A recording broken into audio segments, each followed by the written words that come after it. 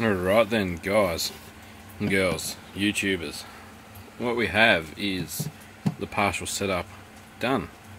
Now, this is the first part of this. The owner of the van's going to rip the hood lining out, so we're going to run some wiring for these light bars. This one's only here temporarily, just so he's got some light in the bus when he wants it,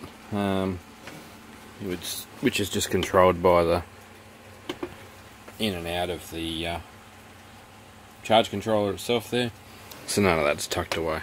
So aside from having a bit of a clean up in here, got a bit of a band on the batteries to stop them going anywhere and running away. Some clips on the cables to stop them hanging on the terminals.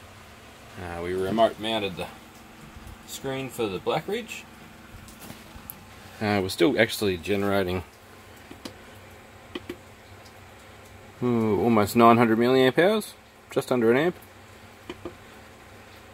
because we're still actually getting 27 volts. Now I strung these panels together in series to bring them down to the no arc, and then from the no arc down and in. Got to tuck a few cables behind some trim panels and put some bits and pieces back. I'm not going to put too much back because the owner of the bus is still doing a bit of demo work inside, setting things up the way he likes it. But now on the output of the charge controller as well, we've also got this, which is a 4-port cigar lighter hub. You can buy these on Banggood. I'll link it for you. Flashing red and blue party lights up the top, and they're switchable and they light up. And it's got two little USBs up the top there, which will be handy. I think he's got a few USB devices, so you can power them from there or power them from down there on the inverter itself.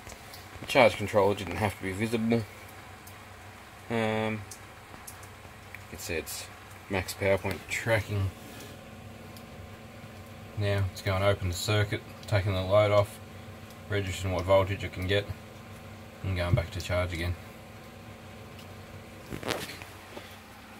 So that's our first bit done. The two panels are mounted long ways down the centre of the bus, because the bus has got a big curved dome in the roof,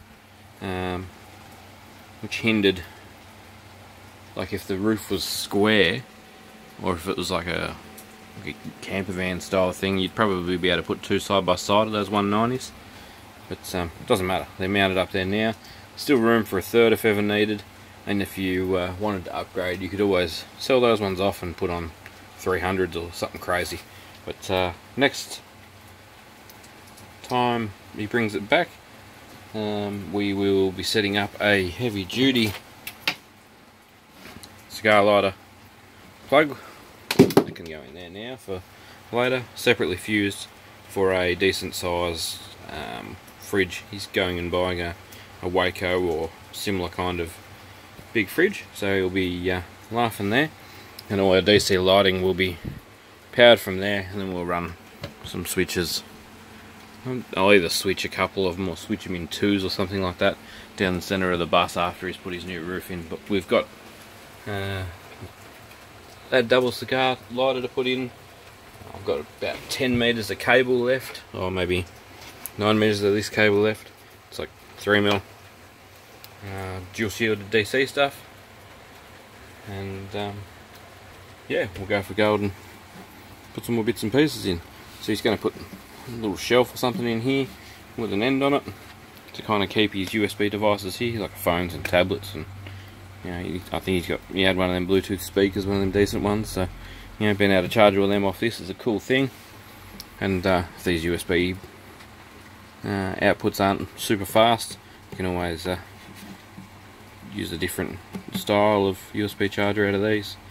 So yeah, that's where we got to today. I'm going to do some cleaning up now and store away the stuff that we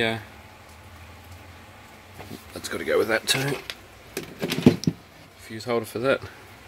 Store away some stuff that we don't need, and put all the spare lights in, because he's bought the 6 lights off me. Spare those down there, store those down there rather, and get all my gear out of the van and get it ready for him to take. It's about 7 o'clock now. 7 o'clock and it's raining and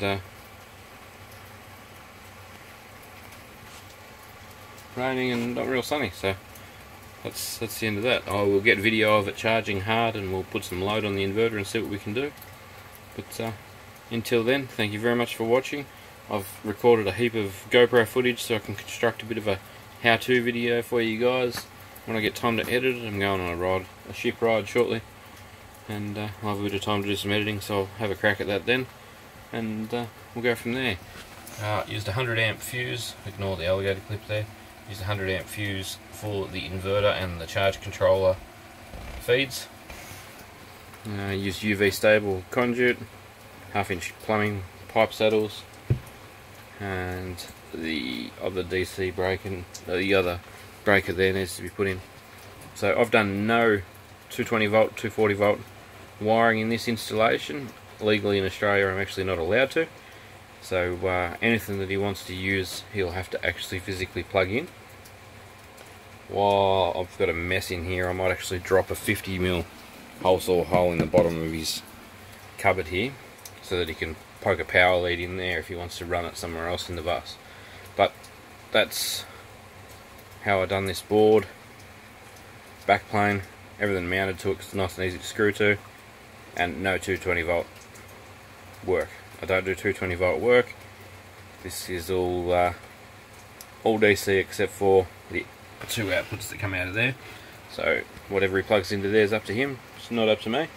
I will recommend he gets a little plug-in RCD, and that'll keep him nice and safe just in case he throws a lead out the door and it's raining or something. Anyhow, long story short, there'll be some more videos about this bus. We're not done with it yet. We're going to put in DC to DC charging or a battery combiner, one of the two, whatever I find more reasonable, because this is a full-time living van. This isn't just a recreational one. This is the customer's house. So decent fridge will be going in, some nice lights, etc. Thanks heaps for watching, guys. Some links to some of these products and similar ones on banggood.com you can go and buy for a small kickback for me. Thank you very much for watching. Catch you on the next one. Thanks to Solar Tasmania for charge controller, the no-arc, and the batteries for this installation, and these light bars. And yeah, hopefully the customer's happy when he comes in over to look a bit later. Thanks, guys. Catch you on the next one.